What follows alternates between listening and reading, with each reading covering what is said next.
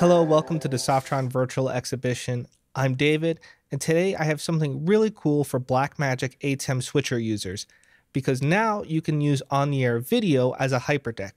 So if you know the ATEM switchers, you can control a HyperDeck and have your video there. Well, now with OnTheAir video, you can do the same thing. The HyperDeck emulation on OnTheAir Video and OnTheAir Video Express works on all the ATEM models, including the minis. So today you can see that we have the mini, but we're going to use the ATEM Television Studio Pro 4K for our demonstration. Now, OnTheAir Video will really boost your video playback capabilities because we can support mix and match codecs and resolutions. Yes, a ProRes 4K clip and a 720 MP4 works perfectly in playlists, and we can handle all that. All of the clips can be easily replaced, and if you use folder-based playlists, content can be added or removed instantly, remotely with a watch folder. And you can have graphics into those playlists. So that's really great if you know you want your graphics to play at a certain time in the video. That way you don't have to control it on your switcher. It's going to do it automatically. So this is a really cool feature, so let's dive right into it. So I have my playlist in OnTheAir Video already open, and let's start there. We're going to go to Preferences and under Triggers. Okay, so we have the ATEM TriCaster trigger. Now that's been in the OnTheAir Video code for quite a while, so you've seen that. And it says use an external video mixer to trigger playback. Now how this worked is we were looking at the ATEM and we would go live, or I should say when you put OnTheAir Video in program, we'd start playing. And when you took us off program, we could do things like stop clip when off air or auto cue next clip, because all you had to tell the switcher was what input we were. But now with the HyperDeck emulation, you could still use those triggers. We're going to turn that on and you get to say which playlist. So you're going to see it inside the ATEM. But before we get there, I want to show you this, which playlist to publish. The playlist to publish has two different options. There's front playlist or any other playlist that's open. Front playlist means that's the playlist that is selected. So that's kind of cool. Say if you had multiple playlists with different organizations or categories of clips, when you click on that playlist and make it active, the HyperDeck in the ATEM will change to show that. If you use the set playlist like this, that means that playlist will always be active to the HyperDeck. So as you're making changes to the playlist, it'll automatically update. That could be good in the a different scenario. Say if you wanted to have a playlist and add items to it from other playlists, maybe as a pool, so you could keep adding items to that playlist and just be able to manipulate it as you need. So there's a lot of cool ways to do this. And we're even going to show you how you can use a folder-based playlist as your published playlist. And right here we have pause on stop. That is a default setting in the HyperDeck, and so we have it there in case you'd want to turn it off.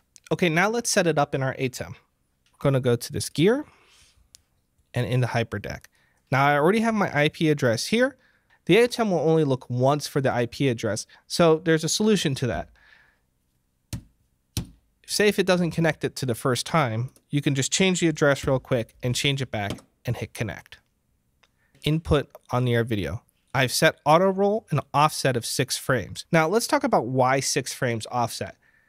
Now I am controlling OnTheAir Video, but my ATEM switcher is actually over a Wi-Fi network.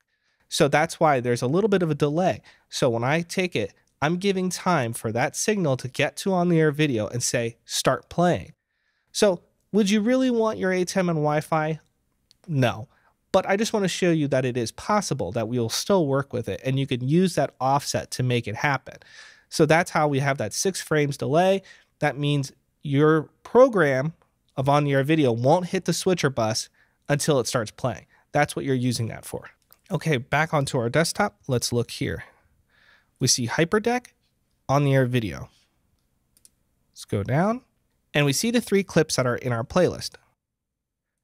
So when I click on that item, it immediately cues it.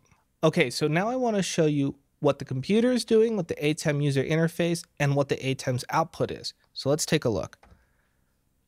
I'm going to go and click my media, and you can see here that it's already queued. And now I'm going to hit cut on my ATEM, and the video starts playing.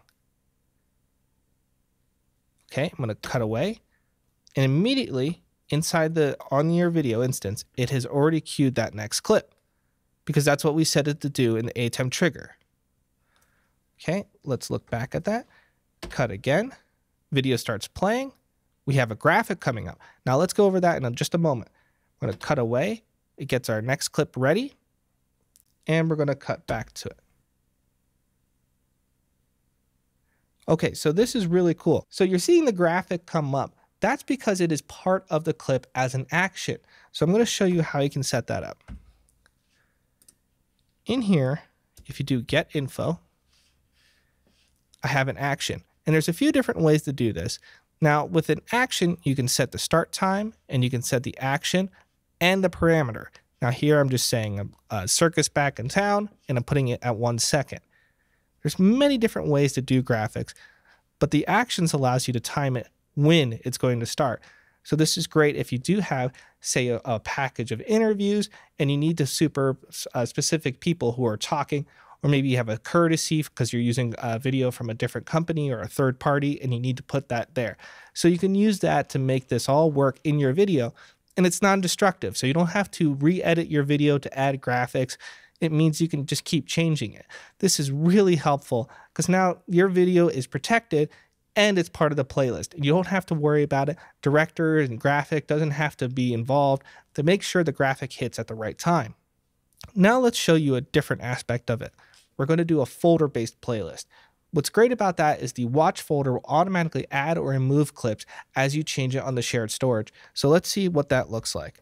I'm going to go in the OnTheAir video, new folder-based playlist. I'm going to choose my movies folder, open. There we go. There's a folder-based playlist. Now let me open my movies folder for you. Let me delete the first two, first three. Immediately removed from folder-based playlist. You can see now it starts with 4 like it does here. And let me hit Apple Z and they all come back. So that's really quick way to have your media inside of a playlist. Okay, so with the folder-based playlist, we're going to use the front playlist option in OnTheAir video. That means it's always going to use whatever is selected and active. So let's take a look how that's done. Okay, in my OnTheAir video preferences, I have front playlist selected now. So now I'm going to go into HyperDeck, and it's already changed it. Now I want to show you what happens as you start moving media, because OnTheAir video is smart enough to know when you have media added, it's not going to adjust where you're playing. It's not going to remove items as they're playing. So it's going to protect you. So you don't have to worry about using a folder-based playlist. In my ATEM, I have bars again on program and previews OnTheAir video. I'm going to go to, let's say, the third clip. Now let's show you what it looks like. Again, you're looking at the computer and the ATEM's output. So I'm going to hit cut, and you see the video is playing in OnTheAir video right here. Oh, that was a short clip. Now let's cut again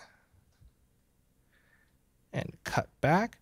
Now I'm going to quickly go into our movies folder and get rid of the first 3 things.